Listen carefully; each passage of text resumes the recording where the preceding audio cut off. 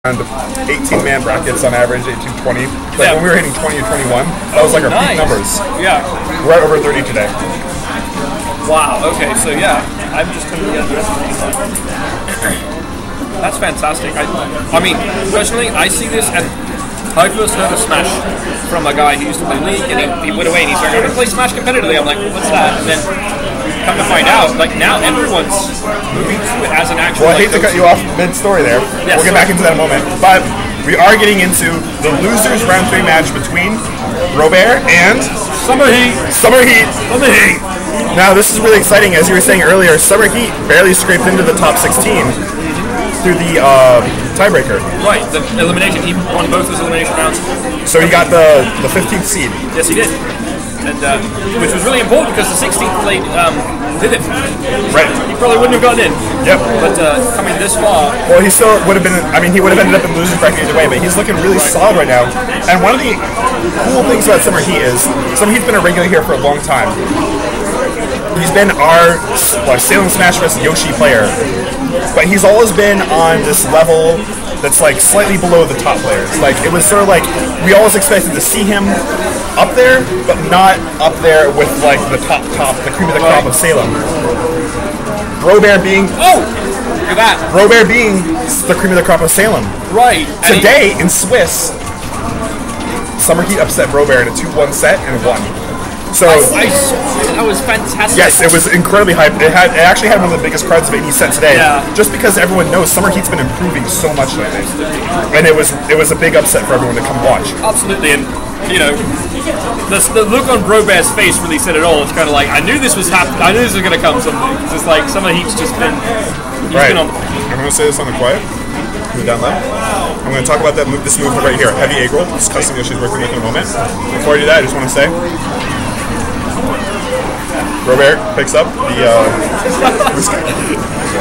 Nice. But even before that, I just want to say, like, you know, Travis has been improving for a while now, and it's gotten to the point where it's scary. Like when you come up against Travis as a good player, Travis being Summer Heat. Sorry, when you come up against Summer Heat, you have to stop and you have to get in the zone. You have to get really good to get this guy because you can't just wing it instant anymore. It's definitely. And Brobear is struggling. You know, Summer Heat got the first kill. He's had the lead. Brobear did get the news pick. But, you know, that egg is really hard to deal with. It's one of the best projectiles in the game. And a nice grab on Yoshi's part.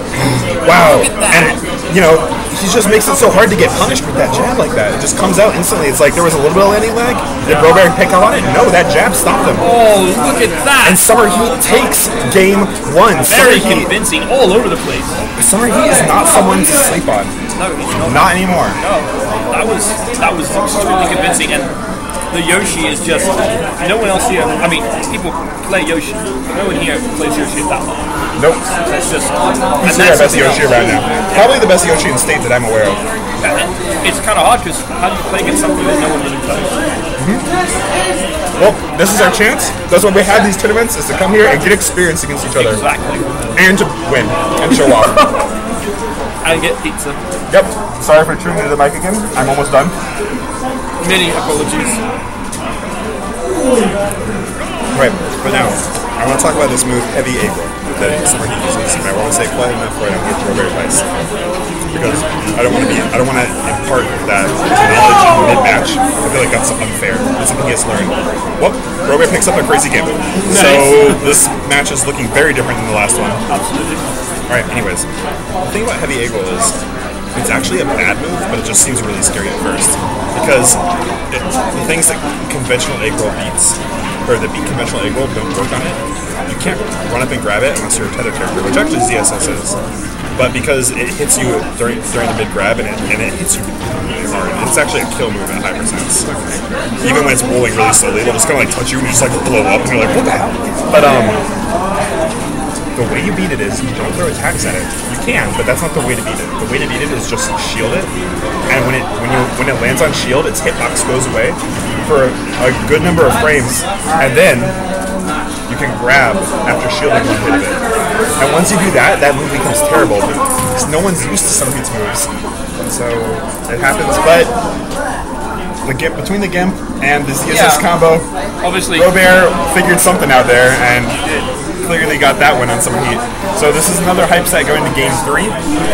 Let's see if it's a repeat of Swiss or if Brobear can hold on to his title as the #1 PR player in Salem and the #9 PR player in all of Oregon.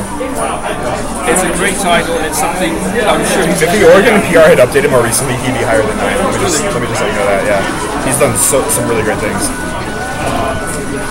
Well, absolutely, we're coming to this Officially, he's the 9th best player in Oregon right now, but he's better, and people know it. Well, yeah, I mean... Oh, and he's struggling with the heavy ankle again. Kind of plays right into that. I'm going to see the percentage. I think it's always everything gimp again on. Yep, that's definitely something he wants. Right. Wow, and Yoshi's jab 1 actually clanking with a zero suit. No! Wow. That's out of there. Yeah. Brobear has found something that's working here. Yep, he got that. Nice read. Yep. Well, it's that combo. Once you get that up air, it's actually a true combo if the DI is tracked properly. Summer Heat's having trouble getting out of the combo once it started. But you know, if you get hit by those 2 up airs, if Zero Suit's in the right place, you can just up B and that's stock.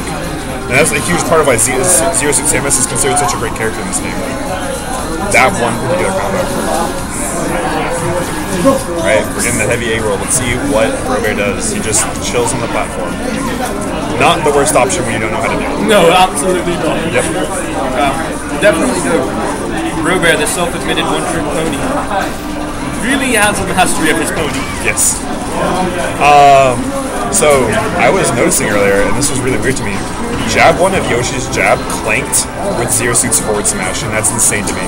Yoshi has such high priority on his moves for like the amount of mobility and super armor and like speed and lack of like everything. Like he's just got a lot of really, really good properties as a character. And there is Summer Heat air dodges through the boost kick, knows it's coming this time, and the combo wasn't in its frame perfect state where it's a true combo. So he air dodged right through, and he just was like, you know what?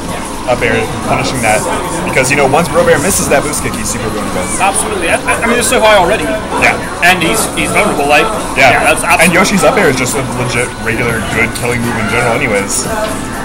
Definitely, we've seen some little play coming out through here. I mean, we've seen something adapt throughout this matchup. The first game obviously extremely convincing, and now in the second one he kind of made some mistakes, but now he's really playing to Brobear. Yes, and while Brobear does have the lead by a reasonable amount of percent, he's not making it easy for him. Oh my god! Right. Nope. Oh. Wow, he actually gets the punish for the heavy A roll. It looks like Summer Heat's not going to be able to rely on that move as much anymore. Yeah, definitely. At least not when there's platforms. Alright, we're getting a little bit of a projectile stall war here. No one wants to approach across this broken, teetering, very scary looking bridge. It is. Every time it goes to that particular one, I always kind of go, ugh. Yeah, right? It's like, it seems like the kind of place where if you were like Bowser or something, you wouldn't want to use your down B. Exactly. It'd just be like... Probably just like everyone dies. Oh, but the boost kick! Will Summer Heat be able to DI it? Yes. Wow. Go Summer Heat. Oh! And he drops down, but the boat runs him over. We got the woohoo finisher. Well, I'm not really sure now. Did Brobear win that game or did woohoo? All I can say is the dinosaur gets run over by a motorboat. Regardless, Brobear wins the set. Yes, he does.